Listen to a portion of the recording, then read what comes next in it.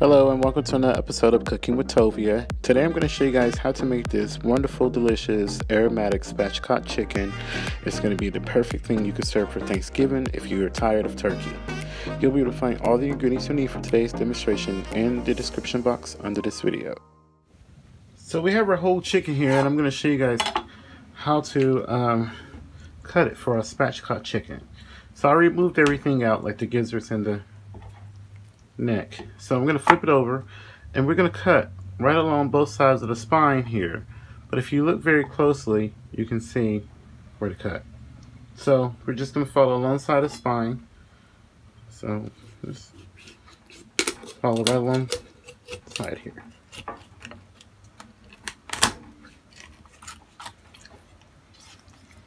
Move back through.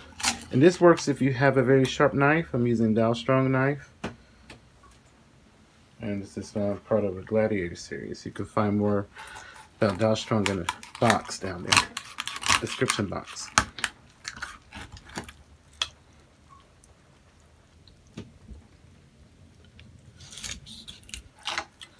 And just keep following right along down the side, and it comes right out. And then I'm going to save my chicken back because you can use it to make chicken stock. I'll just kind of trim my chicken up a bit here. I'll just stick pieces of fat and skin off. And see, the chicken's been cut. So now we're going to bake it.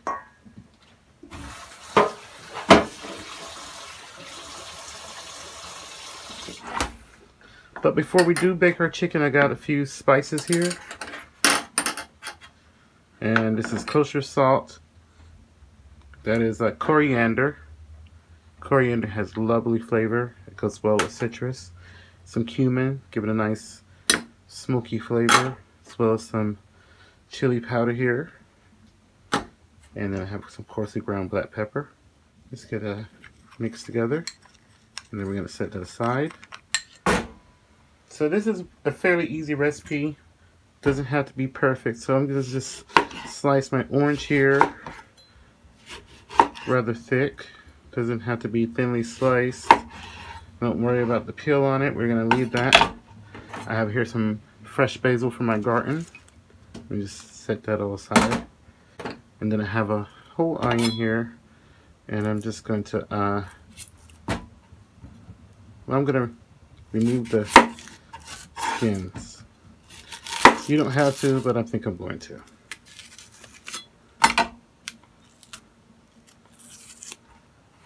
Then our onion, we're just gonna roughly slice it. Some celery, just roughly chop it. Don't worry about the tips or the bottom of the leaves or all that. Just flavor. It's a great way to get rid of old veggies as well. If you have some old veggies on hand. Now what I'm gonna do is we're gonna season our chicken first. We're going to season the underside of our chicken. So I'm going to flip this back over. Wash my hands.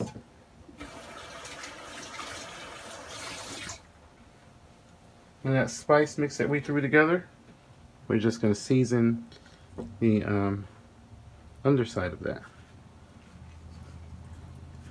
Make sure that the chicken has lots of flavor. Then I'm going to place my just arrange my oranges here on the bottom of my tray. So let's place the oranges, the onions. Then I have here some fresh basil. Just lay that on top of the oranges. Break it apart. You can leave the stem on there, it doesn't matter because this is lots of flavor.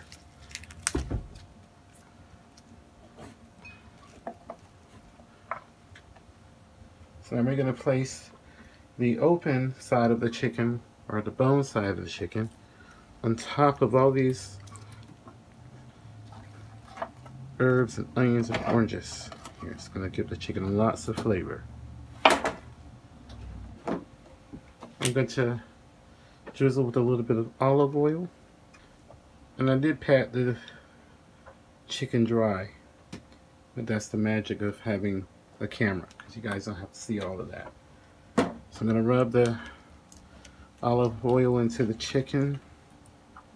Just make sure you get the wings and all under the creases of the chicken really well. And I'm going to sprinkle the remaining of our spices that we threw together on top of the chicken. I got my oven preheated at 425 degrees Fahrenheit. And then this is going to bake for about 45 minutes to an hour. Believably, this really bakes quickly because the chicken is spatchcocked. So the heat is really going to hit both sides of the chicken. So you may not think it's going to cook this quick, but believe me, it will. So 45 minutes to an hour to like an hour 10-ish, depending on the size of the bird. I'm going to bake it for about 50 minutes and then I'm going to take the temp. And then our celery as well. It's got lots of flavor.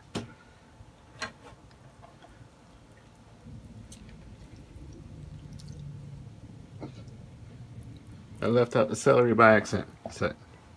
Okay, so we're going to put that into the oven and let that bake. So here's our chicken, and it took 53 minutes for it to bake, and then I took it out of the oven, I took the temp, and it was at 165, and then I let it rest. Remove the chicken from our aromatics here, and then I'm going to take our aromatics that we had and just put this in the bowl on the side here. This is going to be trash. I'm going to save the oranges for the garnish.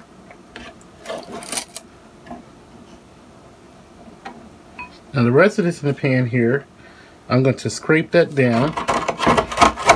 Get all this brown bits off the bottom of the pan, as much of it as I can. And then I'm going to pour this into my Pyrex glass here.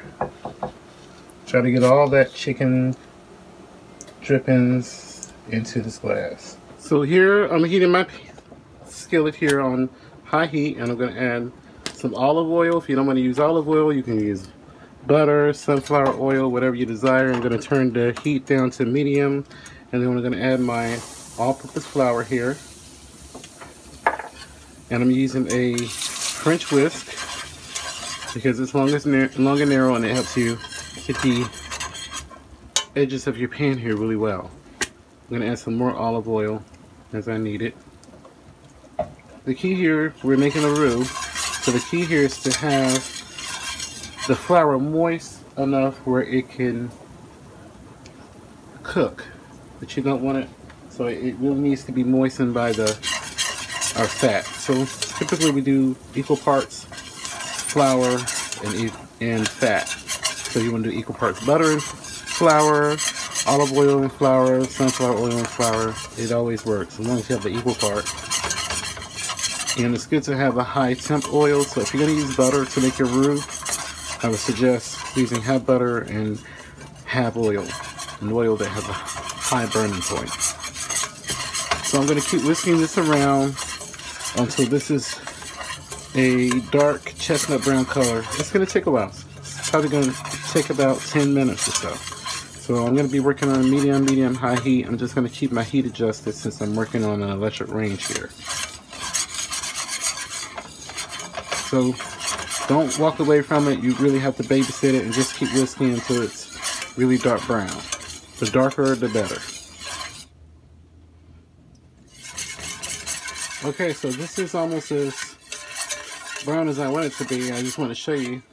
So this has been going about 10 minutes now. And it's starting to get even more darker, as you see here on camera. So I'm going to let it get a little bit more dark. But just keep stirring constantly. Keep whisking constantly. Drippings, our chicken drippings from the pan. We're going to add that here. My water.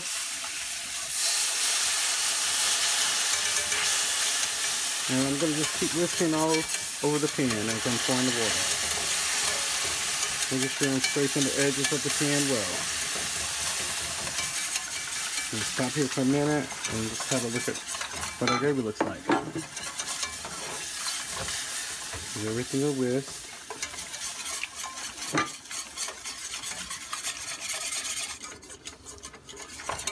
I'm just swirling the pan here to make sure there's no raw bits of roux that's left behind here.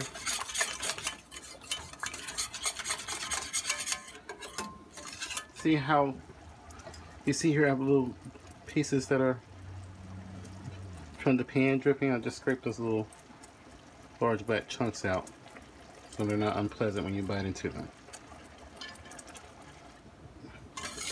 I'm going to cook this for about 2 to 3 minutes more until it thickens.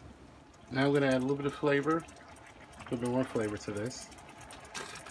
I'm going to add some garlic powder because we don't want to bite into any garlic.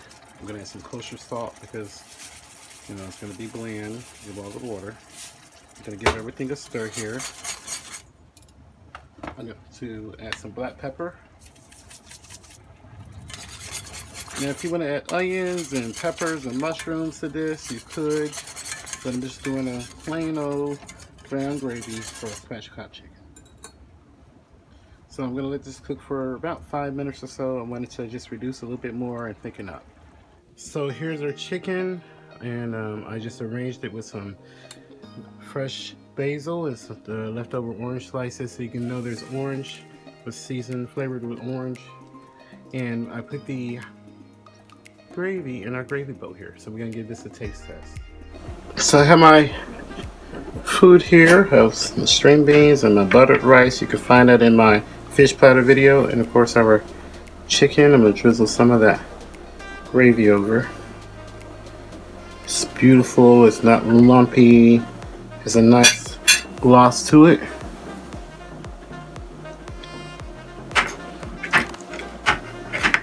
So here goes. Please subscribe and share this video if you enjoyed today's video, and please don't forget to check out my previous videos as well. And please head over to the community tab so that way you can see different events going on and voting, and also follow me on social media. So here it goes. My goodness. I don't know what's better, the gravy or the chicken. It's absolutely delicious.